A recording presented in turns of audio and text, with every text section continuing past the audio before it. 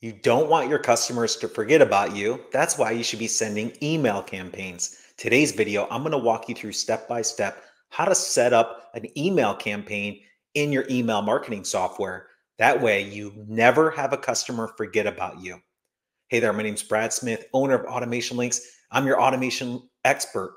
Let's get you set up so you always remind your leads, your visitors, and even your customers about you. We don't want them to forget about you. I recently talked to somebody that said that they had a new customer that signed up with them 3 years ago. 3 years later, they went to somebody else because they forgot about them. They weren't sending any type of emails. So let's walk through it. And if you stick with me till the end, I'll give you this full guide that you can simply copy and paste into your email marketing software. So what we want to do first is we need to look at what platform you're going to use. And my favorite platform is MailerLite. Now, whether you're using MailChimp, ActiveCampaign, Constant Contact, they all end up being pretty similar. But my favorite's MailerLite because they have a ton of templates that you can use. It's really straightforward and easy, especially if you're busy running your business. So how it works here is once you log in, you're going to look for campaigns. Now, once you're in campaigns, if you have a new account, it's going to be blank just like this. But if you've already set up an account before, you'll probably have some old ones there. Now, what you want to do is go ahead and hit create. Now they give you different options. Which option should you choose? And what we want to think about, we want to show empathy for your customers. What do they prefer? Think of it as you are your customer and you're getting an email from your business. Is it going to be something you'd read? Would you take the time to read it? Is it something that's helpful or is it always a promotion? And that's what you want to think about when you're sending these campaigns. I prefer giving education and value, keeping it short and to the point. When you're making emails, the email isn't supposed to include everything all in there. Your email is a preview, like a test, a little snippet for them to go to your website and read your blog, go to your YouTube video, watch a video, or just go somewhere else. A lot of people aren't going to sit down and take the time to read a whole email. So you want to keep it short and to the point. One of the most valuable lessons I've heard is emails that are no more than 250 words long get the best open and click rates. That's really important. So once we're here, we want to choose. I personally like just sending a regular campaign, especially if this is a newsletter style email. Now, if you have questions about automated emails, I made a video last week about it that you can go back and check. So what we want to do is go through and name it. So I'm just going to call it test. This is for your purposes only. Then you want to give it a good subject line. So here is an email you should open.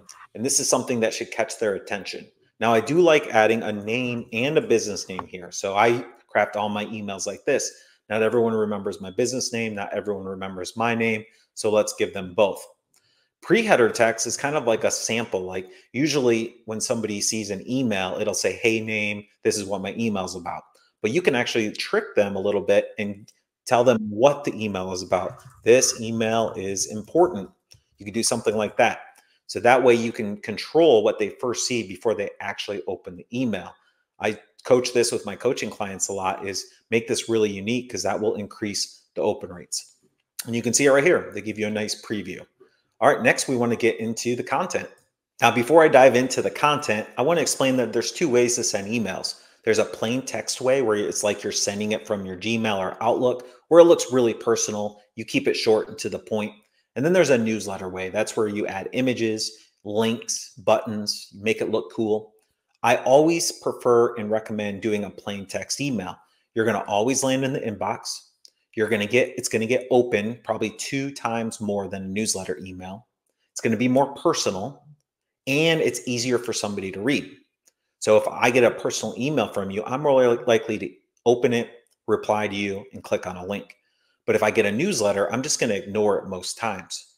Now, it's totally up to you. I think at the beginning of sending your emails that you need to send personal emails, and then you can go into like a monthly newsletter style. But what is the point of email? The point of the email is to have them open it and have them click on something. Really, emails are not to share your entire story and your whole message. So think about that for your business. All right, next is when you get here, you're going to have those different options. Now, if you want to send a plain text email, it's going to look just like this. And this is where you can send that plain text like you'd be sending it from your Gmail. Then there's an option here where they actually have pre-selected templates that you can choose from. So a couple different options here. So let's start with the rich text editor. Once we start here, we're going to see that It's super easy to see this layout, but the main thing and the very first thing we want to do is make it full width and align it left. Now, if we do limited, that's going to be centered and that's going to look like a newsletter email again. So let's make it look as similar to a plain text email that you would send to your clients. From there, you can mess around with the font, the headings, the button colors, and all of that. You always need to make sure that you have your address in there, and you can feel free to just start editing and you'll see this edit box pop up here. So super simple and easy to use. Once you're done, I always recommend saving it as a template so you can always go back and use this again and you don't have to remake it and just change the content. And then always send yourself a test email. Make sure those links work. Make sure it looks good on your end. Check it from your phone, check it from your desktop. That will get you the best results. All right, the next one I want to cover with you is the drag and drop editor. This is where you can choose multiple different templates that they have. This is when you're going to be sending more of those newsletter style emails where you can, show promotions, coupon codes, even things like abandoned carts. That's one cool thing about MailerLite is they connect with your store so you can automatically send abandoned carts and it'll pre-fill what product they were looking at right in this image here.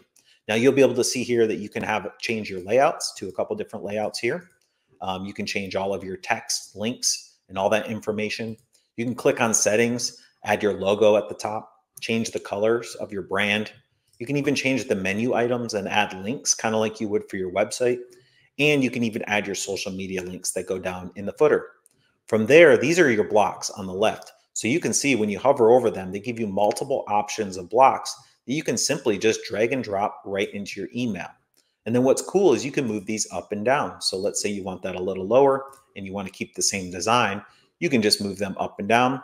You can change the alt text, the image, replace the image. You can align it left and right, and you can even go and edit.